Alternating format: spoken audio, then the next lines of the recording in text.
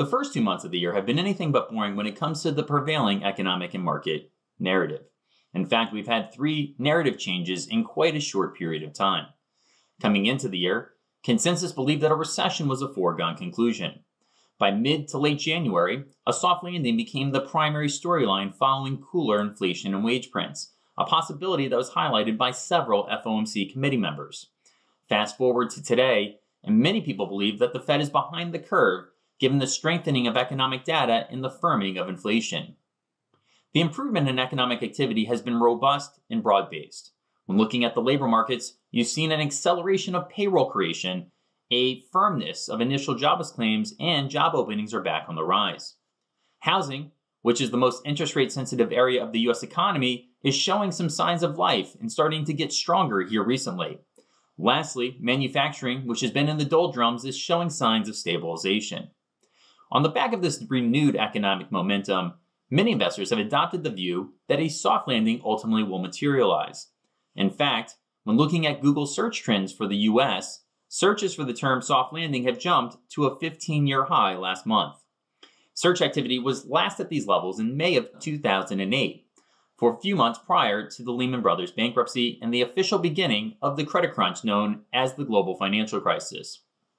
While today's backdrop is clearly different, this should serve as a reminder that there are many head fakes and pockets of optimism for the US economy as it moves towards and through a recessionary period.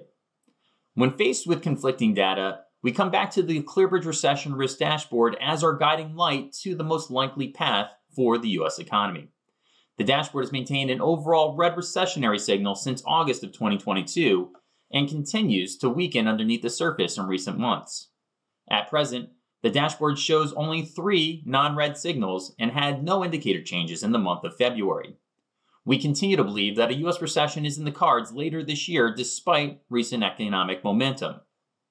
One of the reasons we believe a recession is more likely than a soft landing is given the nature of the economic data that's been improving.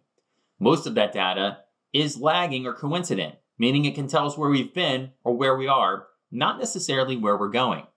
Take payrolls, for example. Payrolls are a great coincident indicator that's useful in telling us what's happening in real time. However, payrolls demonstrate nonlinearity in recessions, meaning as a recession comes, they collapse very quickly. As a result, healthy payroll readings today don't necessarily tell us what's going to happen 3 or 6 months out. This suggests that investors should temper their enthusiasm about what a healthy labor market means in the terms of the economic outlook for 2023.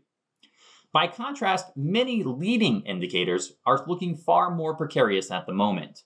When looking at the Conference Board's leading economic indicator index, we've seen 11th monthly decline in this index, which is clearly through the recessionary danger zone of 4 monthly declines. When looking at it from a different vantage point, the LEIs are down 5.8% on a year-over-year basis. The largest decline of LEIs ahead of a recession that you've seen since the late 1960s was negative 5.7% ahead of the 1980 downturn. Put differently, leading indicators are suggesting that even though we're seeing some economic strength here, we should be very cautious in reading what that means for later in 2023. Another reason why I believe that we could be in for a deeper recession than what consensus is anticipating is the Fed's reaction function has changed this cycle compared to cycles of the past. When looking at the Fed's dot plots for the unemployment rate, the Fed is expecting the unemployment rate to rise from 3.4% currently to 4.6% at the end of 2023. This is notable because it violates the SOM rule, which states when the unemployment rate rises by 0.5% or more, a recession always materializes. Put differently, when it comes to the labor market, an object in motion tends to stay in motion. But the Fed usually has little tolerance for job loss, but that is not the case today given higher inflation prints and the desire to bring inflation back down to its 2% target on a sustainable basis. Usually, as the economy is transitioning from job creation to job loss, the Fed does its first rate cut. A year after that rate cut, the US economy generally loses 800,000 jobs. Given what the Fed is projecting for the rise of the unemployment rate this year, that would translate to over 2 million job losses in the US economy in an environment where the Fed is continuing to actively hike. Put differently, the Fed is going to have a delayed reaction function to providing liquidity to the economy, and that is going to amplify recession risk as we look out on the horizon. Now, given this environment, we believe that this is going to be a choppy year for U.S. equities. With financial markets discounting less of a recession over the last few months, we believe there's a tactical opportunity emerging for high-quality dividend growers. The 2023 rally has largely been led by last year's laggards, with investors buying the most beaten-down areas of the market given the improvement of the economic outlook that we've been experiencing. At the same time, the improvement in the data has created a bid for more cyclical areas of the market at the expense of more defensive and quality areas as well. If our view that a recession remains the most likely outcome is correct, a reversal in this recent leadership should ensue, which would favor a return to higher quality dividend growers.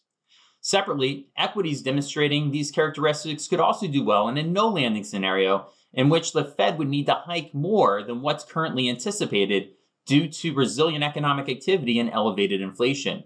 While this portion of the market would likely lag in a true soft landing, high-quality dividend growers look attractive from our perspective on what we expect from the economic environment on the horizon.